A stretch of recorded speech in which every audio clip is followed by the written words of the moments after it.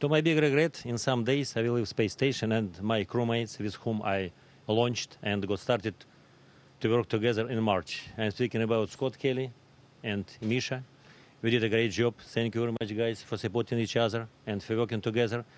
And we lived through not a good time, especially after Progress and SpaceX loss. But at that time, we did our best, try to keep space station in a great operational condition and for the next crew.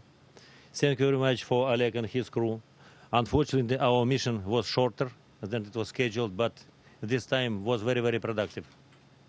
We conducted many, many science experiments. I cannot even name them, but I cannot but mention, for example, fluid shift. It was awesome for me.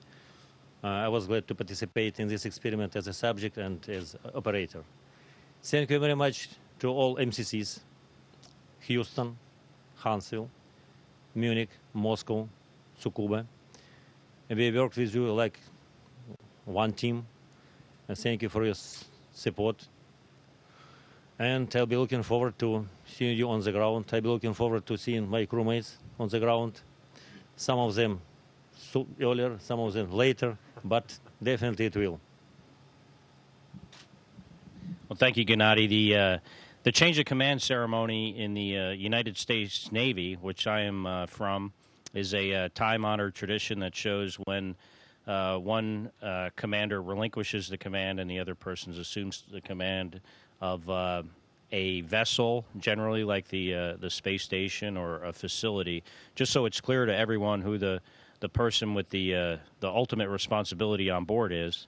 Now, having said that, there are a lot of people that make the space station work, and Gennady mentioned a lot of those, the folks on the ground in the different control centers, the engineers, the technicians, and most importantly, the other crew members on board. You know, we're just kind of the figurehead up here, and it takes a team to make this space station run. I've done this job once before as the commander of the space station, but I am fortunate now to have had the wisdom and experience and a leader like Gennady to learn from and to see how I could do this job better this second time. And it's really been a privilege and an honor to serve as one of his crew members. And just want to say he's done a fantastic job. I've learned a lot from him, and we will miss him when he leaves here at the end of next week. So with that, we'll do the official part of the change of command ceremony in the Navy tradition, and then we will be complete today. I'm ready to relinquish command to Scott Kelly.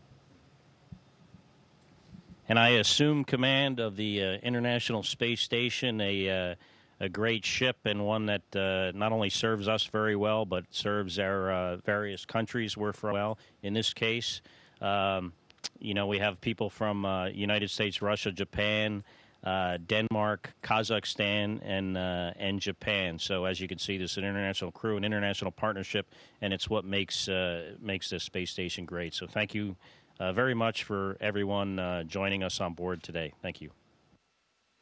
And Gennady, it's been an honor to work with you. Assume command. It's been an honor to work with you over the last few years as we prepared for this mission, and we just want to thank you for your outstanding leadership during Increment 44. We wish you the best in your landing next week, and again offer congratulations for holding the all-time record for the number of days in space. And for Scott, congratulations on taking command. We look forward to continuing to work under your command over the next 6 months. It's certainly an honor to be a part of this historic mission, especially as you reach the halfway point of your stay. We know you have an incredible group of friends and coworkers up there helping you carry out the mission, and we look forward to continuing to support you from the ground. Congratulations. Thank you.